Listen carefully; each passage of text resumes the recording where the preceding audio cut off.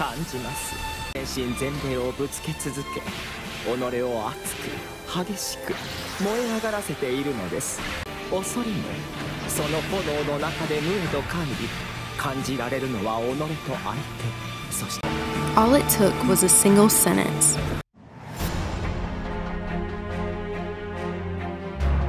Suddenly, everything Whis had taught to us about Ultra Instinct was forgotten, and the truth in Goku's access to this power was lost forever.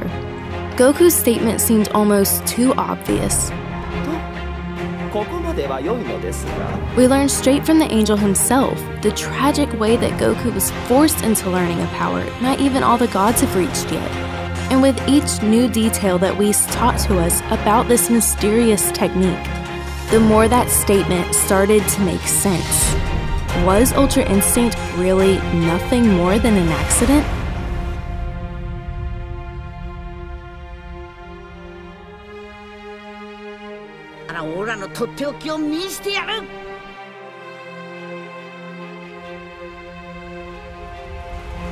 In 3 seconds, you can easily win up to $1,000 by instantly clicking the notification bell and watching the entire video fully until the end. 2. Check the pinned comment for giveaway link, and 1.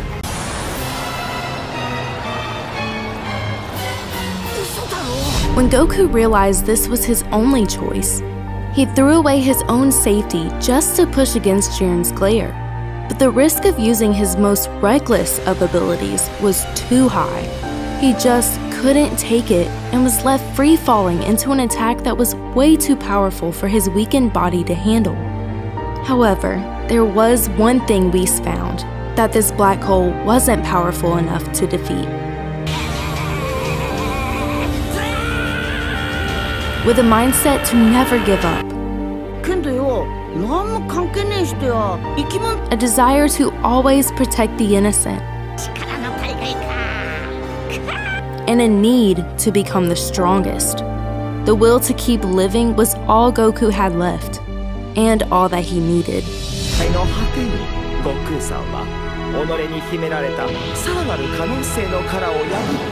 But there was something that stood out even more than this will that could easily shatter through anything. After finding a new power, it's normal for any Saiyan to improve that power's strength each time they use it.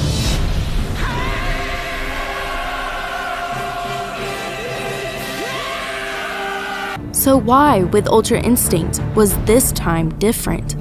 Accessing it for a second time,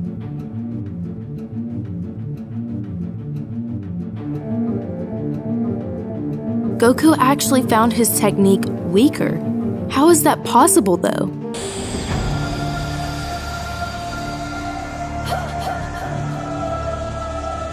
When the aura was clearly glowing around him as Kefla was forced off the stage.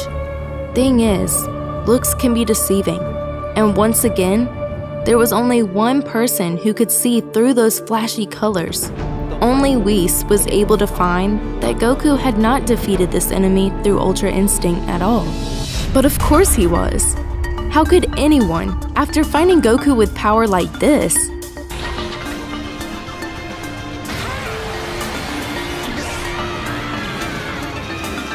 be able to see past that kind of move?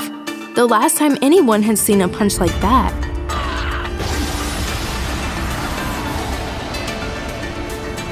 Jiren had left the stands, us viewers, and Goku all shaking.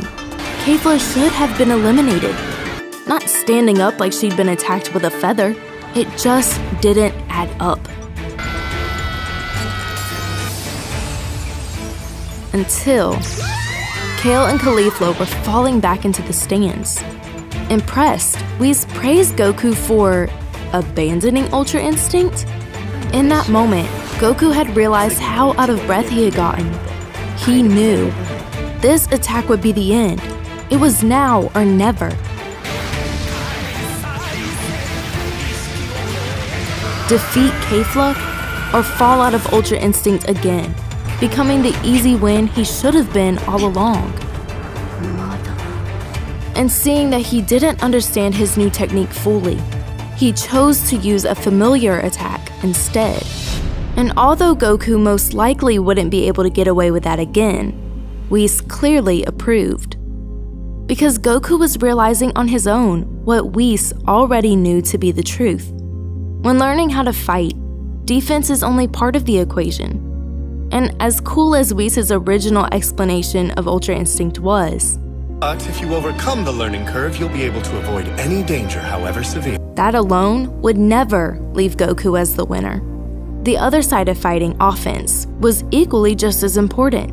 Taking that into consideration, compared to the way Goku's body was making the decision for him to dodge an attack, finding that he was still thinking about which attack to use and when to use it, 悟空さんの打撃技が現時点で有効でないのは確かなようです。Whis knew that Goku had yet to master Ultra Instinct. おそらく攻撃に移る際、身勝手の極意を使いこなせていないのでしょう。But soon, 終わりだ。Jiren brought out another critical part to learning Ultra Instinct that we had never seen before. With this,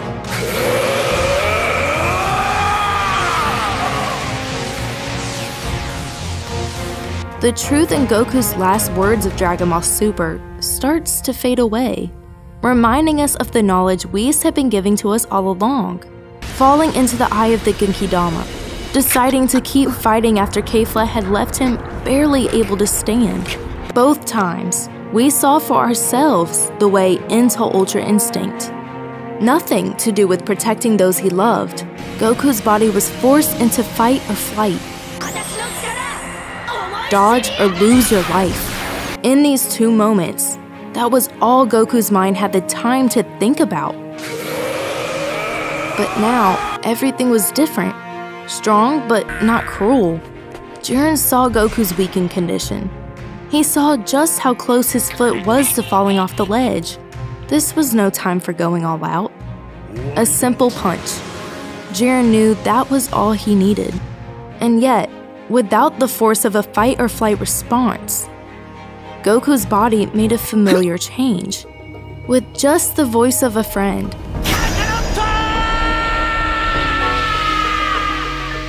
Goku could feel the energy coming from each one of the teammates that sat there helplessly cheering him on. How could he let them down? No matter how strong or how weak they were, every last one of them had given it their all, using their trust. Had he not always pulled through, always found a way, and with just their trust, Goku had done it again.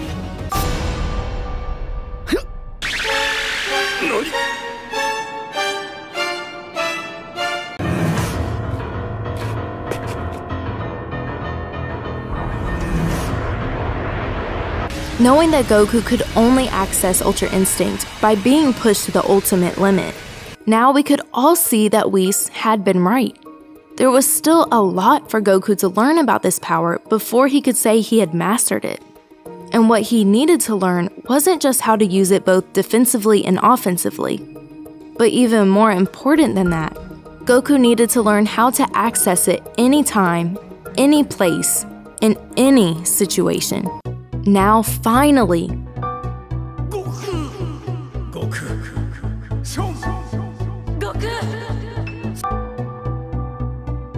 Goku had done just that.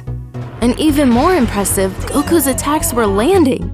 But it wasn't long before Jiren had proved his title right again.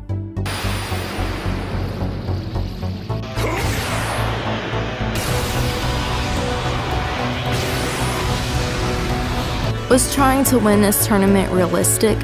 Maybe this fighter truly was stronger than even a god of destruction.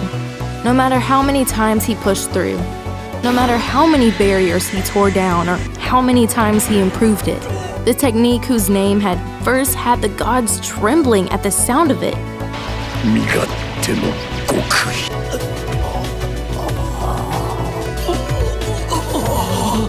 was now looking like a useless move, and Whis was the only one who understood why.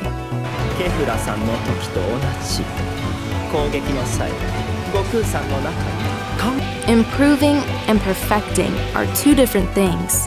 unfortunately.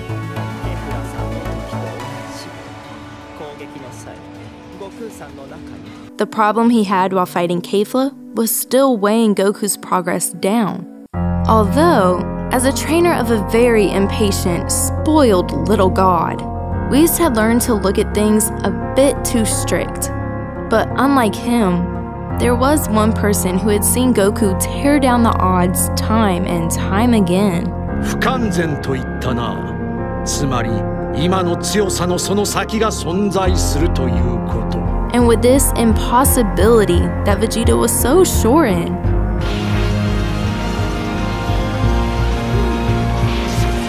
Whis suddenly could see it.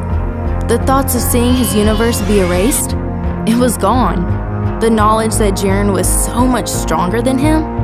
That had disappeared. The fear of never truly becoming the strongest?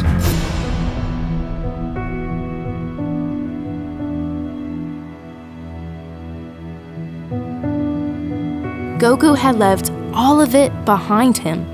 And suddenly, his defense had improved by miles. His offense was too flawless to understand.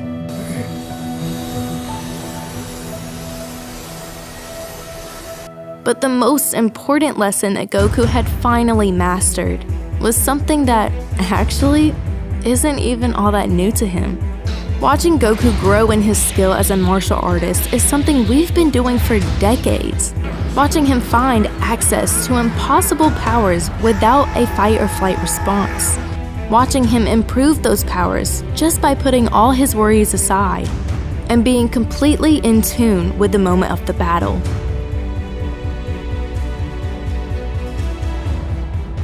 And you say Ultra Instinct was an accident, Goku? But until he figures that out, you gotta wonder, can his Kaioken times 20 on Super Saiyan Blue really defeat Vegeta's Super Saiyan Blue evolution?